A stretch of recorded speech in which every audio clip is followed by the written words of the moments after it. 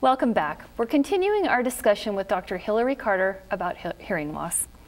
So we've heard about the different kinds of hearing loss. Let's continue talking about what can cause hearing loss and some preventive measures people can take. I'd like to hear a little bit about decibel levels and why that's so important and how our viewers can understand how that can be harmful to their hearing. Sure. So decibel is just a measurement of sound.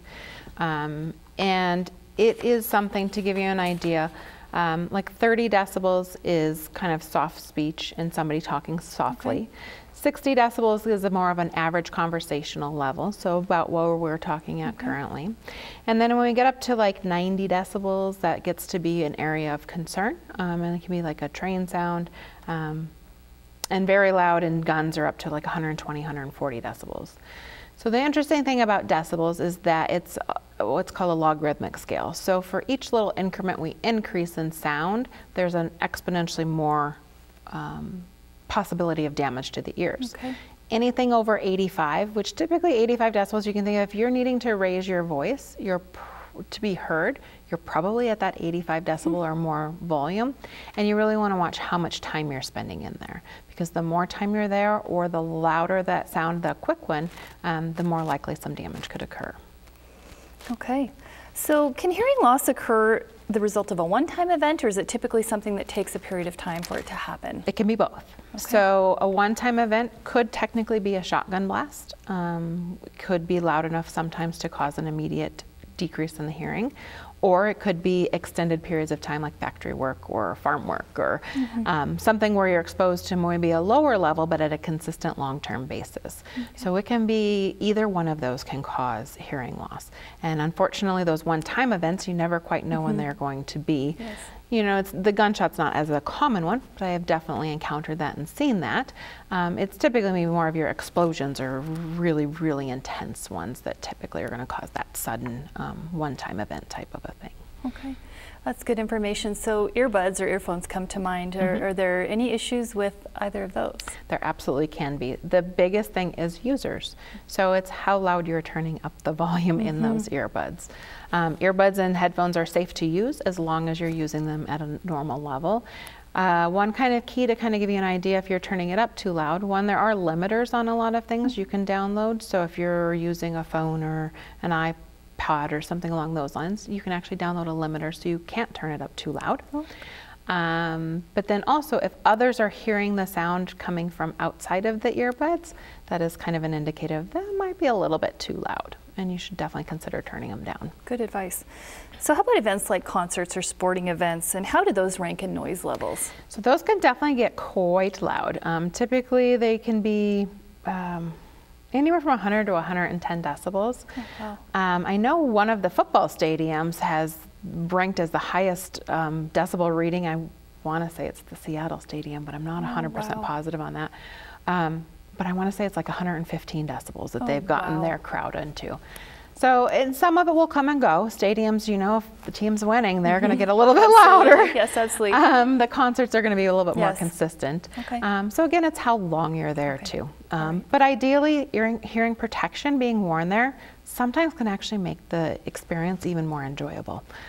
Because you're able to hear actually some of the music a little bit more, or hear what you're wanting to hear with blocking out some of the more bothersome sounds. Excellent. So you mentioned shooting a little bit ago, you know, gun sounds and gunshots. And so for those of us who engage in shooting and in using guns, what kind of recommendations do you have for that for hearing protection, and you know, any types specifically that should be used? So there's a variety of hearing protection that can be used. The most effective is the one you're going to wear. So there are earmuffs that just go over the ears, and those can of course be worn. I know some individuals that shoot guns pretty regularly find those a little more challenging because they can knock them off as they're shooting their gun. So then you could do either the foam pieces, there are some custom options available. Really the most effective hearing protection is the one you're going to wear. Yeah, absolutely. So that's the biggest key. And ideally, anytime you shoot a gun, you really should be wearing hearing protection. Of course, the Montanans that love to shoot and hunt, and understanding hearing for hunting purposes, there are some filtered earplugs that are awesome. But ideally, if you're even shooting when you're doing your target practicing, make sure you're having your hearing protection in. The more you're protecting it, the better. Part of your routine. Yep. So what about operating heavy equipment or power tools? Can that damage your hearing? Absolutely. And again, it's the amount of time that you're using them typically and what you're using, because some are a little bit quieter than others, but hearing protection is definitely something that would be important to wear. And if it's something where you're in a shop or type of environment where you're switching equipment, sometimes having just that head hearing protection right near whatever equipment is louder, so you can put it on, take it off when you're done, can be a very effective measure of making sure your hearing is protected when you're using those equipment. Okay, good. So talk about smoking, and can that impact your hearing? There's definitely some research on smoking having an impact on the hearing. There has been more links of smoking does affect cardiovascular and in the body.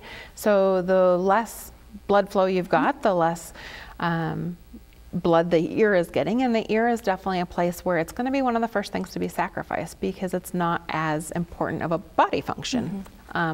So that lack of blood flow can definitely start to damage those hair cells and have an effect on our hearing ability. Okay, and maybe in a few seconds or so, talk about diabetes. That was interesting to me. Should folks with diabetes be a little bit more concerned about their hearing? Yeah, there's more and more research coming out. There has not been a direct link of diabetes causing hearing loss. However, there is a lot of people with diabetes that have hearing loss. So it's not necessarily a causative thing, but there is a high number of people with diabetes that are much more likely to have hearing loss. Okay, thank you. Stay tuned to learn all things about hearing aids. We'll be right back.